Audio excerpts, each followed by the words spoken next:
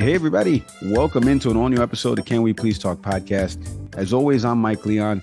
My co-host, Nick Savari, is away on vacation. He's out in Arizona, probably doing some, talking to voters out there in the battleground state. We'll find out more from him in the next episode. But joining me in his stay is Washington Post reporter María Luisa Paúl. Maria, thank you for hopping on the podcast with me. Thank you so much for having me. Yeah, I'm so excited to do this with you. Look, on the program today, the campaign trail is heating up. The Harris-Walz ticket is official. They're making stops in PA, Wisconsin, and Michigan. And right behind them is J.D. Vance's airplane. He's making similar stops. Maria and I are going to talk about the state of the race right now, that the VP pick is in for the Democrats. We're heading to the DNC on August 19th. We're going to get into some of the articles that Maria has done about TikTok influencers and how they're helping the Harris campaign. We're going to get into that in just a second. Plus, later on in the program, something that should be getting a lot more attention in the scale of global politics is what's playing out in Venezuela. Maria and I are going to deep dive on the elections results there, Maria's recent reporting on this, and we're going to get Maria's take as a Venezuelan, because that is very pivotal to this conversation. So more on that and what is happening in Venezuela. If you haven't been following that story, tune into the next segment with Maria breaking all of that down. Before I say hello to Maria and we find out more about her great reporting over at the Washington Post, an all-new episode of the Educate US podcast is out there over on leonmedianetwork.com or listen wherever you get your pods. Nick, Stacy, and Patrice this week dive deep into the issue of maternal health with a special focus on the alarming disparities faced by Black women in the U.S. And joining them on the program is Marie Carl Talty. She's the president and CEO of the Partnership for Maternal and Children Health of Northern New Jersey. She helps them unravel this complex web of systemic issues contributing to the crisis, including racial bias and limited healthcare access for women of color. An episode you don't want to miss. Go listen to the Educate US podcast wherever you get your pods. And also an all-new episode of the If You Lead Them podcast is out there. Katie welcomes in transformational leadership coach and the host of Stand Tall and Own It, Andrea Johnson, to discuss her work with ambitious female leaders, founders, community leaders, and public officials who feel stifled and have grown unsatisfied with their current level of impact. I love when Katie does these episodes with some of these folks in the leadership and coaching space. So go check out an all-new episode of the If You Lead Them podcast over on leonmedianetwork.com or listen wherever you get your podcast. Now, speaking of listening, I'm going to listen to Maria tell us her story. Maria, I'm so appreciative that you were able to come on the program. We were talking off air about how you're friend of the pod, Sabrina Rodriguez, another Washington Post reporter, another fellow Latina, and how she introduced us. So I'm so glad we were able to have you on to fill in for Nick. So tell me a little bit about, what made you get into journalism? Tell the audience a little bit about yourself. Oh my God, this is a funny story because I was a Model UN kid. So my dream in life was to work like in an international organization. And the reason why I pivoted to journalism was actually because of Chick-fil-A. Which is weird, but it makes sense. Okay. So basically, there was a journalism minor introduction event, and one of my friends who was a wannabe journalist, he asked me if I wanted to go with him to this event on campus, and I was like, what am I going to do there? And he said, there's free Chick-fil-A. And when you heard that at Notre Dame, you had to go because we didn't have one on campus. That and berries. And I went there and I spoke with the director, Professor Richard Jones, and his wife, Victoria St. Martin, and they convinced me to apply, and I did. And I think it only took the first class, and I was absolutely hooked. And that's been my life ever since then. See, what a story. And by the way, free Chick-fil-A, why wouldn't you go, right? Of course. It's so delicious right there. And by the way, Chick-fil-A, if you want to sponsor the program, reach out to us. Can we please talk podcast at gmail.com. Well, that's funny. And I'm glad that you got into the field. And I know we're going to get into some of your work, touching on a topic that is very near and dear to your heart, obviously being of Venezuelan descent. But for you as a journalist right now, I want to get into some of the strengths of what you've been reporting on, which is the campaign trail as we get into our first segment here, because a lot is going to be made of, and for people watching us on YouTube, you can tell Maria is considerably younger than me. We're going to get into younger voters, right? They're going to want to know, are they going to vote now for a younger Democratic ticket with Harris and Walz? We're going to get into some of the things that Vice President Kamala Harris is doing on that front. But first, let's get into the campaign this week, because it's been making waves in terms of the different campaign stops from Vice President Harris. Obviously, she had the big announcement at the LaCourse Center at Temple University in Philadelphia, a place that I've been to many times to see my Rutgers Scarlet Knights lose to Temple. And Kamala Harris and Vice Presidential candidate now, Minnesota Governor Tim Walz, came out on stage, roused the crowd. I want to play a little bit of this, and we're going to react on the other side. So take a listen. And just last night, the delegates to the Democratic National Convention finished voting. And so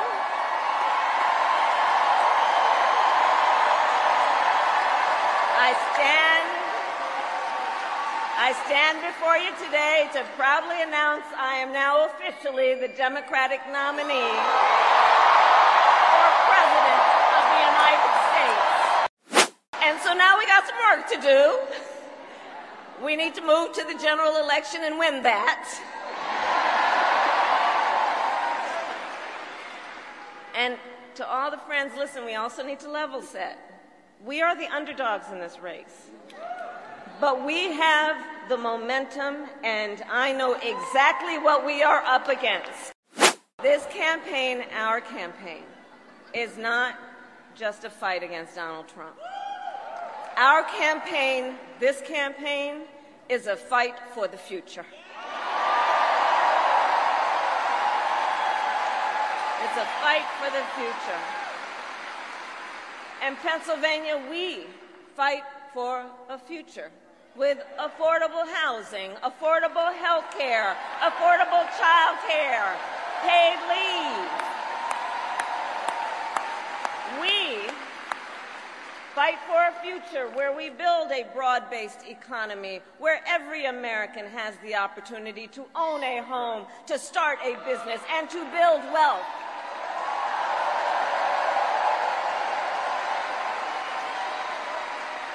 We fight for a future where we bring down prices that are still too high and lower the cost of living for America's families. So that they have a chance not just to get by, but to get ahead. I couldn't be prouder to be on this ticket and to help Vice President Harris become what we all know is very, very good for us to think about. Next President of the United States of America. From her first day as a prosecutor, as a district attorney, Attorney General of the great state of California, a United States Senator, and Vice President of the United States.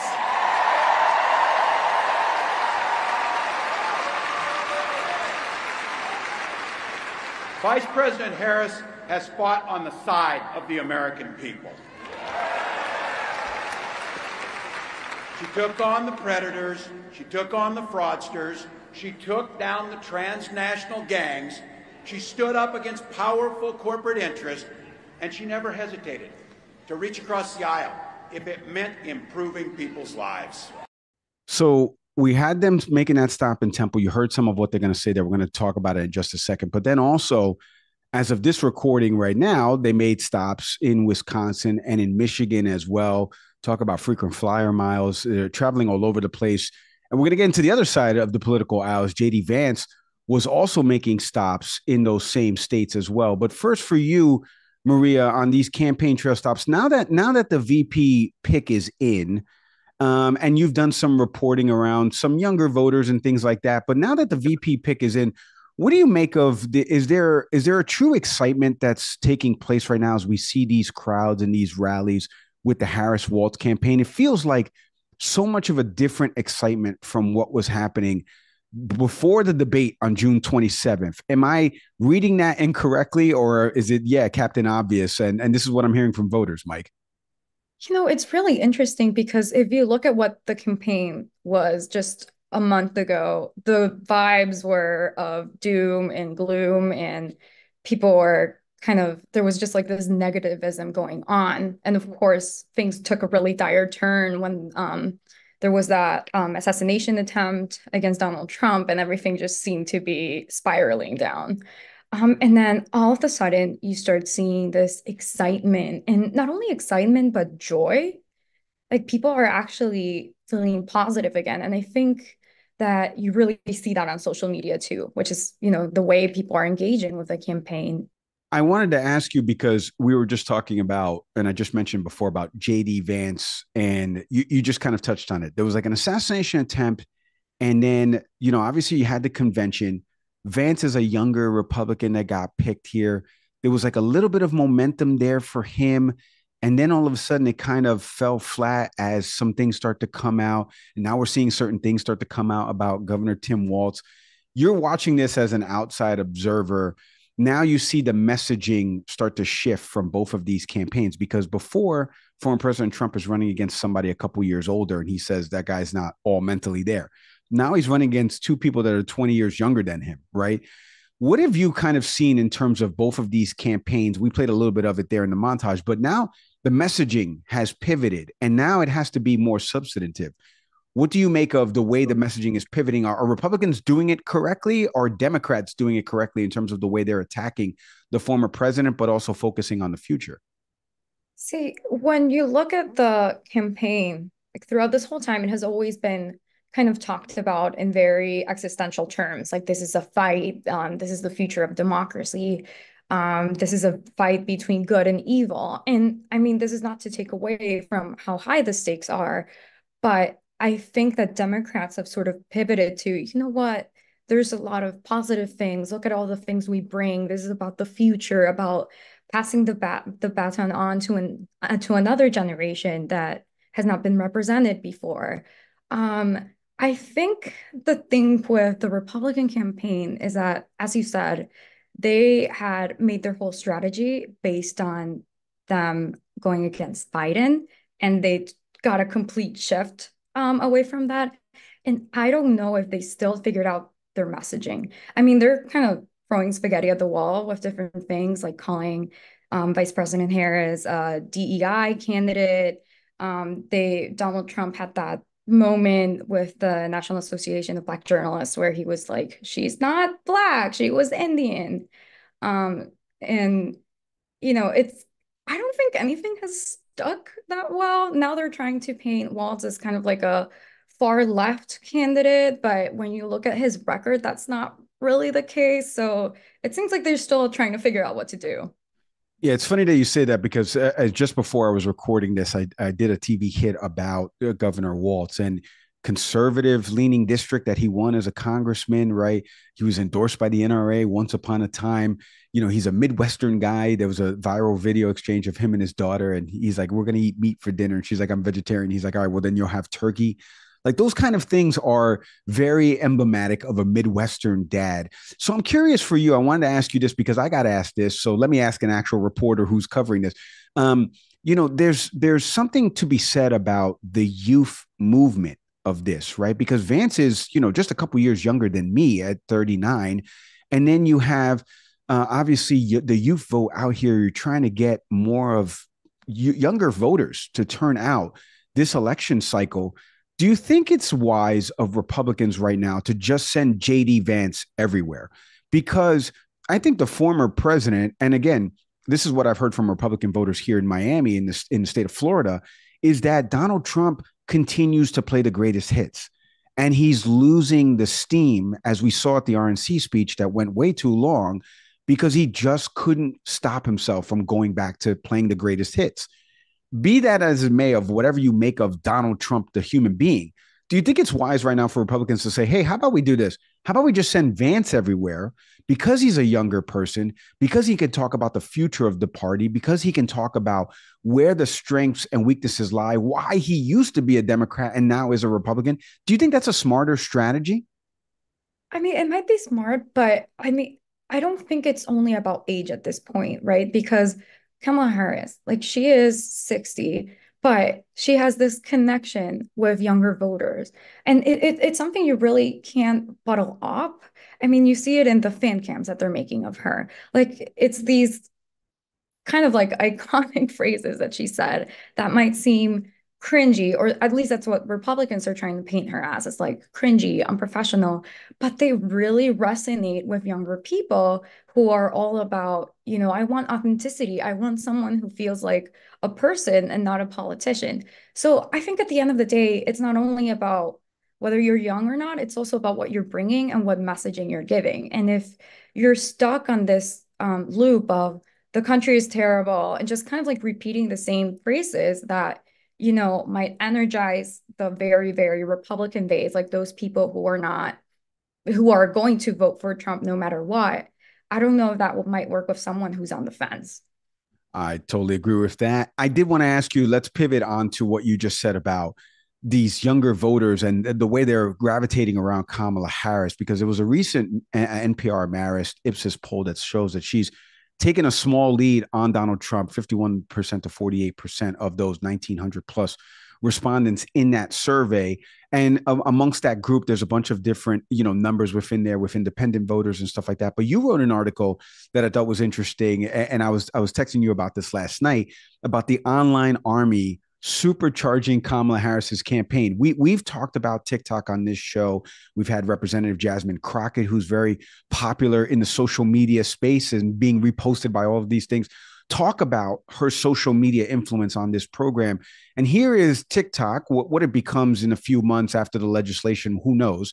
But right now, 150, 160 million user base, and Kamala Harris is kind of using it to her advantage. Can you kind of break down a little bit of what the Harris campaign is doing on social media to kind of reach out to these voters? So this was kind of like a really interesting moment in politics, because in a way it was sort of like foreshadowing what would happen, because it was right after the debate that people started posting kind of like these fan cams of Kamala Harris. And this was really organic. It wasn't that the campaign paid some people for this content or put them out themselves. It was people doing these on their own volition, and going viral and just spreading like this excitement about her. And that's, like I said, that's not something that you can pay for. And what makes it more powerful is that it came from people's own initiative. I think they've been smart of kind of like taking advantage of that moment. They had the Kamala HQ with the brat typology and colors, and they've done a couple of posts that kind of show like these moments of her. But again, like posting a TikTok video is not necessarily going to translate to people voting, but I think it does show a snapshot of the cultural reality and how people are engaging with the world around them and with her. Okay, now you're gonna have to explain brat to me again. I don't understand this. I've heard now Caitlin Collins, Jake Tapper, all these people explain it to me. I know what it means, kind of. Explain it to me, please, just as a side note. Okay, so being brat is a vibe. And I feel that makes things easier. It's not, like a spoiled child, like the definition kind of is. It's more so, and Charlie XCX, who's the singer behind this album and this song, she explained it as, it's someone who is an it girl, but she's not afraid of being a little messy and of making mistakes. Like she owns it. She owns her vulnerability. And that's in a way that's kind of like how people perceive Kamala Harris. Like, yes, she might ask if people fell off a coconut tree, but she owns it and she's herself. See, folks, that's going to be the viral clip here of Mike Leon being explained what brat is. All right. Maria, I did want to ask you because one other thing that you did in a recent article, speaking of like the way people perceive somebody, you and I were laughing about this off air. You wrote an article about JD Vance and a vice presidential candidate with facial hair, that he would be the first in decades. And now I'm looking back in the annals of, vice presidential picks, and I'm like, oh, you're right. They didn't have facial hair, as I have somebody who just shaved this morning. Can you tell us a little bit more about this article? Like what was you trying to convey in this article about Vance's facial hair, maybe making him look more older and distinguished to Republicans? Take our audience a little bit inside of like this piece. I think this really all started because, people have noted kind of like that transformation of JD Vance. And at the Washington Post, we had a whole story about it. And it was kind of like even his friends being like, can we talk about this beard? Like, I don't know where this came from. Like, this is a whole transformation. So I think his beard has always been a topic or of talking of like a topic that's been going around ever since, he started campaigning and now as a vice president nominee. But I feel like I wanted to wrap in these conversations, but it was also just like a historical fun fact. Like when you look at vice presidents, in presidential candidates, you don't see beards after like throughout much of the 20th and 21st century, which is just kind of interesting. Like, why did this happen? Like, why did we suddenly stop having beards? But and maybe it says something about the moment that the country is in and how perceptions are changing. I remember everyone like during the pandemic was having beards and everyone was like, oh, the pandemic beard and stuff like that. So it's becoming like a little bit more mainstream in a way.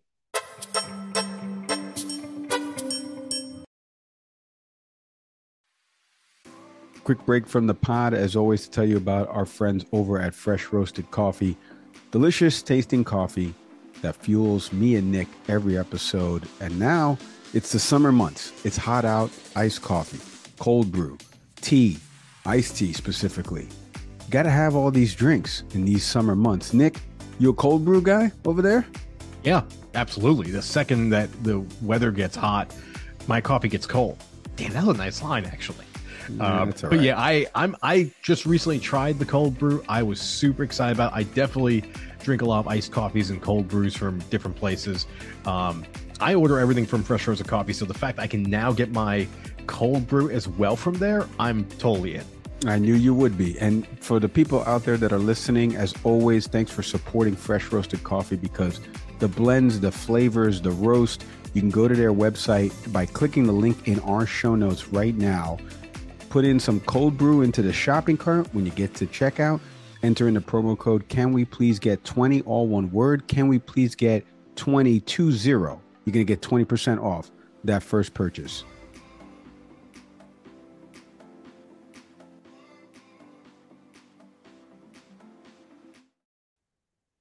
Yeah, I would encourage people to go check out those articles from Maria over at WashingtonPost.com. And by the way, the article I just referenced before at NPR.org about that recent NPR PBS Marist poll that's showing Vice President Harris right now having a 51 to 48% lead. And it breaks down a couple of different groups in terms of women, Black voters, independents, and where they've moved on there. It talks about who do you think would be better to handle X, crisis as president, immigration, economy, the war in the Middle East, preserving democracy, women's reproductive rights. So go check out that poll. All right, Maria, the reason I initially had reached out to you as well was because of what is unfolding in Venezuela with the recent elections and Nicholás Maduro remaining in power. You're going to explain all of this at a high 30,000 foot overview, and then we're going to get kind of into the weeds here.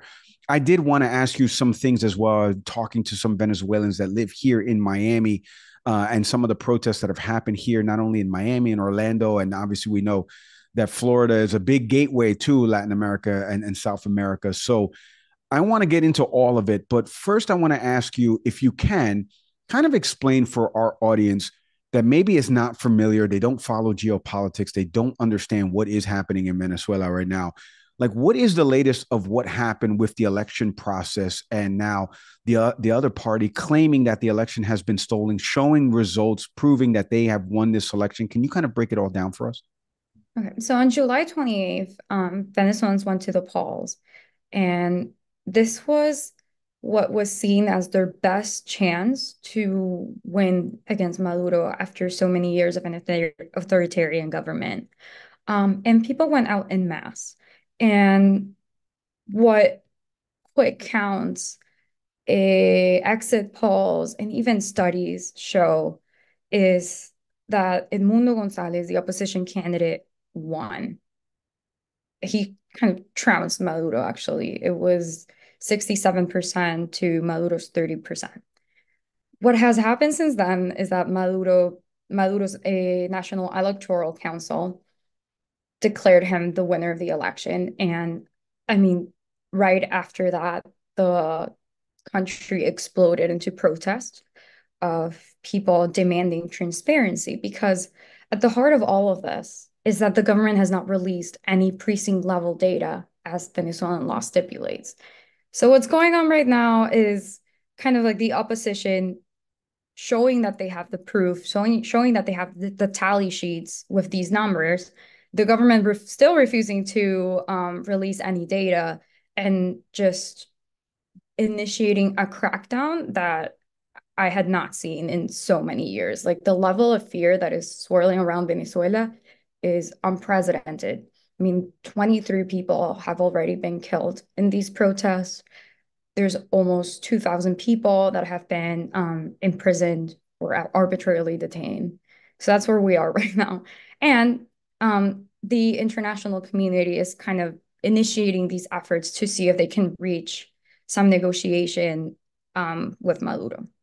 You know, you can kind of hear it in Maria's voice there. If you don't, yeah, like I was mentioning before, you are Venezuelan, so I can tell that this is personal to you. And you know, a couple of years ago when Nick and I did an episode of what's happening in Cuba with the protests that happened there against the President Diaz, you know, that's personal to me as somebody whose dad left Cuba in 1960. So I want to make some parallels to American politics. But first, I want to ask you, just you as a human being, as a person who's Venezuelan, as somebody for me who worked here in Miami at HBO Latin America, and in 2013, you know, when Chavez passed away, you know, and we were moving our offices from Caracas to, you know, Bogota and Colombia, you know, I saw many people that look like you, Maria, to be honest, very emotional about this. And I saw Maduro kind of promise that he would be different. We're going to get into how he has not been different. He has been more of the same with Chavez. But I remember the emotions of my friends there working at HBO Latin America, and my best friend who's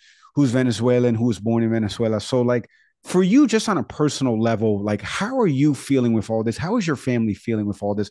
And do you have any family in Venezuela right now how are they doing with this? I do have family back home, and I think, I mean, this is a reality for most, if not all of the country. You know, when you have an exodus of 8 million people, that's a quarter of the population, families have people all over the world. And that's why this campaign felt not only like a political thing or a fight about policies, it felt like the last chance people had to have their families reunited. And, you know, I've talked to a lot of Venezuelan immigrants here in the US who, you know, they had to most move through 8 countries, mostly by foot. Like they didn't come here easily. And they risked their lives to come here. And them telling me, like, if Edmundo and Maria Corina win, I'm going back. You know, as a journalist, anytime there is a threat against democracy or these things happen, that's part of the job. That's shining a light is like the most important thing that journalism can do. But as a Venezuelan, like this just it's heartbreaking because you're here and you're looking at what's happening in your country and you feel kind of like this helplessness of not being able to do anything and just watching stuff happen. I like I said, I can hear it in your voice and stuff like that. And you know, I made fun of Van Jones for crying on TV, so we're going to try our hardest not to cry on this podcast. No. But I did want to play something for you, though, because you were talking about the world stage and the international community. Secretary of State Antony Blinken said something recently about what is happening in Venezuela. And we know the State Department and some other agencies of the U.S. have all said that they believe that the election was won by the opposition party and Maduro did lose. But I want to play what the Secretary of State said, and we're going to react on the other side. So take a listen to this. I want to speak quickly to the elections that just took place in Venezuela. We applaud the Venezuelan people for their participation in the July 28th presidential election. We commend their courage and commitment to democracy in the face of repression and in the face of adversity. We've seen the announcement just a short while ago by the Venezuelan Electoral Commission. We have serious concerns that the result announced does not reflect the will or the votes of the Venezuelan people. It's critical that every vote be counted fairly and transparently, that election officials immediately share information with the opposition and independent observers without delay, and that the electoral authorities publish the detailed tabulation of votes. The international community is watching this very closely and will respond accordingly. And will respond accordingly. So I want to ask you on that front because, you know, again, one of the highest officials here in the U.S., and I don't know if the Biden administration has actually, at least President Biden himself, commented on what's happening in Venezuela. You can correct me if that's happened, but a statement like that, a strong U.S. statement saying that, you know, we don't, the international stage is watching and we don't believe the results that Maduro's party is saying in terms of what happened here. Does it move the needle? Like what can actually be done here besides the US's involvement, as we've seen in other governments and coups? But like in a realistic sense, does it move the needle in the international community? What does it do? I think that the involvement of the international community in all of this might pressure Maduro, but at the end of the day, this is something that's, if he leaves power, it is something that is going to come in the hands of the Venezuelan people. There's so many scenarios of where things could be headed, right? Like at this point, the country's sort of taking the lead with having an open channel of communication with Maduro, are Brazil, Mexico, Chile too, which and Colombia, can't forget Colombia, which are more leftist governments. But like I think it's gotten to a point where it's like we can't defend you if you're not willing to provide these voting tallies. And I think it's important to explain why the voting tallies are kind of like at the center of all of this, right? Because Venezuela has a pretty high-tech electoral system. You vote by a machine, right? And there's different voting centers spread across the country, and each voting center has a determined amount of machines. It can be one, it can be two, three. And you vote, you click on the screen, and after you vote, there's like this little tiny paper ballot that they give you with your vote, and you put it inside a box. Once the voting centers close, the machine tabulates the whole thing. And it gives you kind of like this huge receipt. I don't know if you've seen them in pictures. It's kind of like these long sheets of papers. We call them actas, which have the vote count for every single candidate. And those results are compared with a little ballots that you put into a box to confirm that the numbers match. And then what we call testigos, the poll watchers, the witnesses for each party, look at the results, and then they sign the pieces of paper.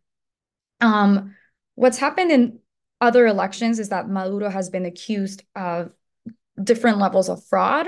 I mean, there's been incidents where they go to low-income communities and they offer them bags of food, or they put them inside of a bus and remind them that they have housing because of the government. And so they're strongly encouraged to go vote.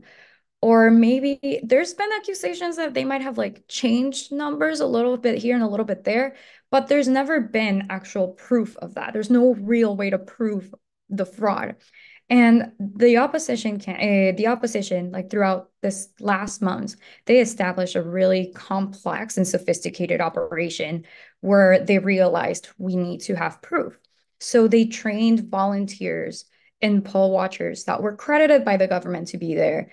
And when it came to the election night, those people stayed until 1, 2, 3 a.m. fighting to get that voting tally. And then they had like these different points throughout the city where those tallies were scanned and uploaded to this webpage that anyone can check out. And it shows you not only like the tally that was scanned, but also the numbers for like the states and each voting center. And that is how they came up with the number that Edmundo won with 67% of the vote. We did a whole story and an investigation into this. And we had a reporter who was in Caracas, and she went to one of these these secret stations, and she saw the tallies that were there and compared them with those online and saw that they matched. We talked to poll watchers who were there in the night and, saw the results. I mean, the only reason why we can't completely verify that they're true is that the government has not released any sort of data. They just gave out the results that the Electoral Council president literally wrote in a tiny piece of a napkin and read from. So we can't compare what the government has with what the opposition has because there's just no transparency. I mean, yeah, I don't even know how to follow up on something like that. That is so horrific, but could come to these shores. So maybe I can transition this way because, and I'm probably going to make a couple people that listen to this podcast upset, but The biggest thing that I've noticed, and again, I'm here in Miami, a lot of Venezuelans down here, Colombians, South Americans. Obviously, I've mentioned this is the gateway, but also this is the gateway for people that have fled countries in peril, specifically Cuba and Venezuela, to be specific, because of the communities that are based down here. And so, what I'm noticing now, Maria, is that there's this parallel of, and I can draw a through line through it. It's these Trump supporters that are posting about what is happening in Venezuela, not cognizant or having any self-awareness to what just took place in Venezuela is something that the former candidate, who's now at the top of the Republican ticket, tried to do in 2021. Forget about whether or not January 6th was a peaceful protest that turned into, something that was violent. It doesn't matter about that. It matters about what you just said, that there was a dispute of something that they felt was stolen, but it was not stolen. So there's the different people and influencers making these parallels to the Trump part of this and Maduro part of this. And am I wrong in the assessment of, and again, Maduro is completely different, and you can get a little bit more into his regime over these last 11 years. And the people that you just mentioned, 23 or 24 folks have died in these protests so far. But do you see the parallels there? Am I wrong for saying that, hey, this is very similar and akin? So these Trump supporters right now that are saying Maduro is the problem, it's like you are not realizing or lacking self-awareness because your guy just tried to do that before. Do you see any parallels or synergies with respect to what is happening right now in Venezuela and what happened in 2021 with the former president? So, it's been kind of interesting to see how Venezuela is discussed by non-Venezuelans or by people abroad. Because from both sides, from the left and from the right, they try to paint this as kind of like a fight between progressive or conservative and the left and the right. And in Venezuela, that's just not the case. Like, this is not about left or right. It's become a situation where it's about like liberty versus dictatorship, right? So the context is a little different. And there are some similarities, but I will say this.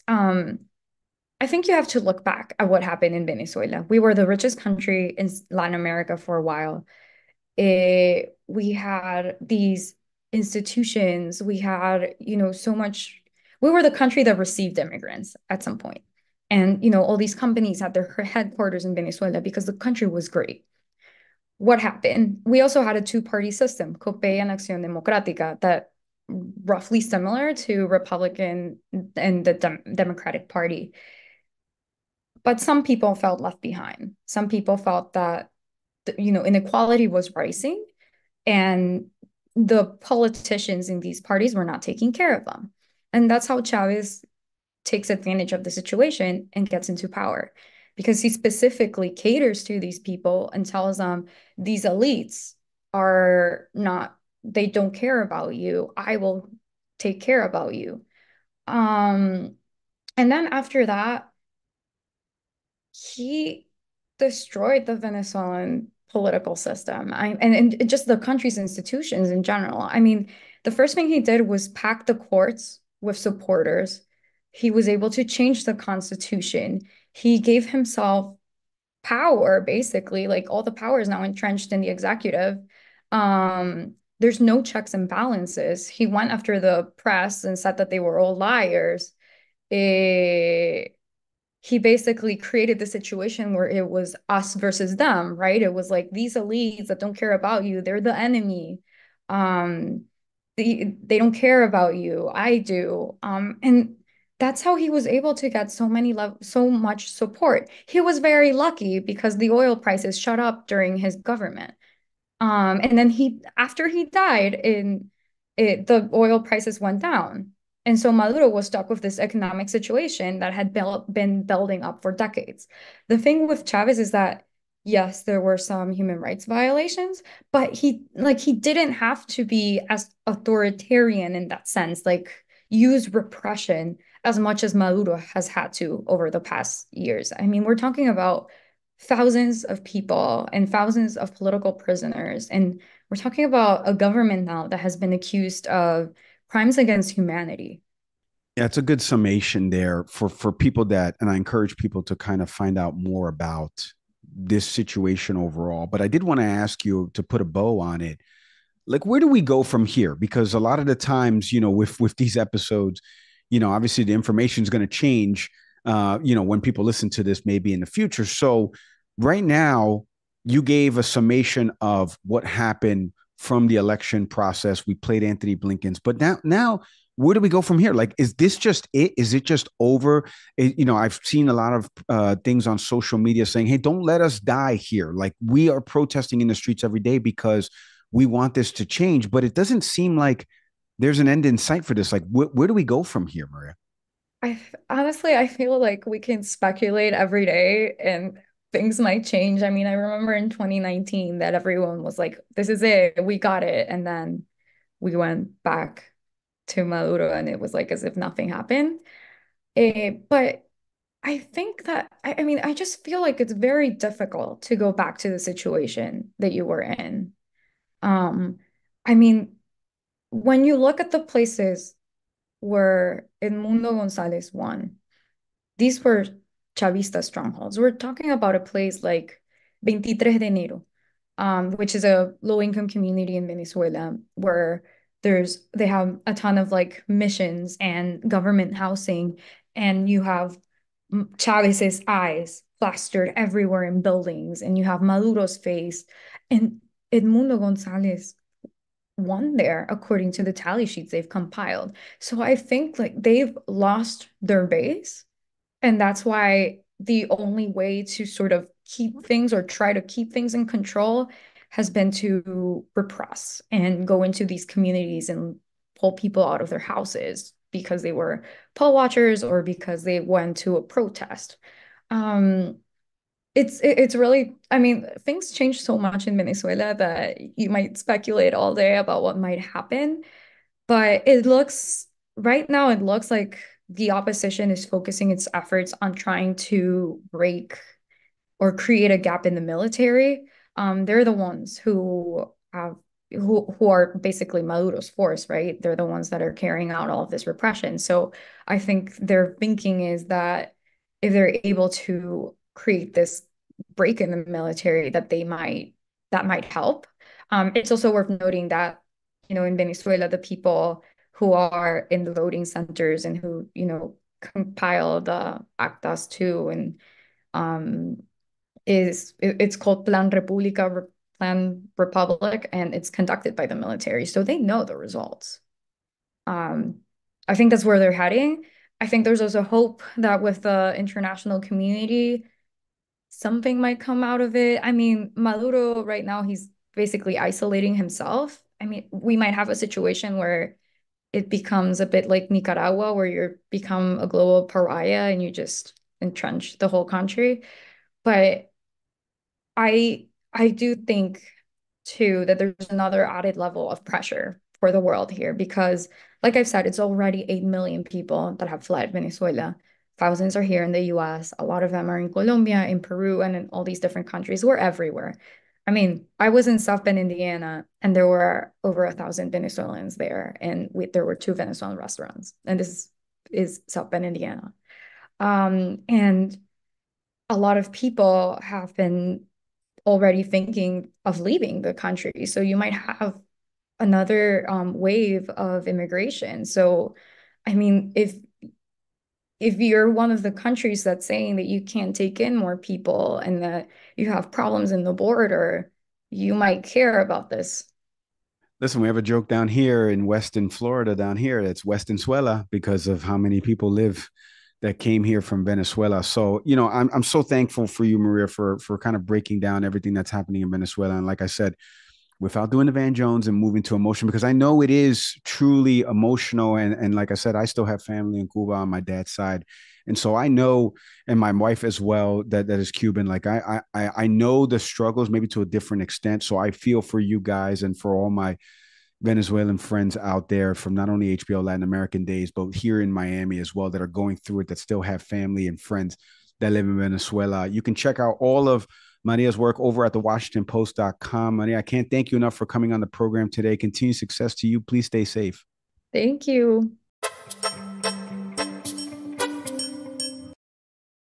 All right, my thank yous again to María Luisa Paúl for filling in for Nick Saveri. Go check out all of her work at the Washington Post. You can hear it in her voice there, man. And I'm telling you, and I feel for the people of Venezuela and for my friends here in Miami and around the country that are Venezuelan, and they are posting about what has been happening here.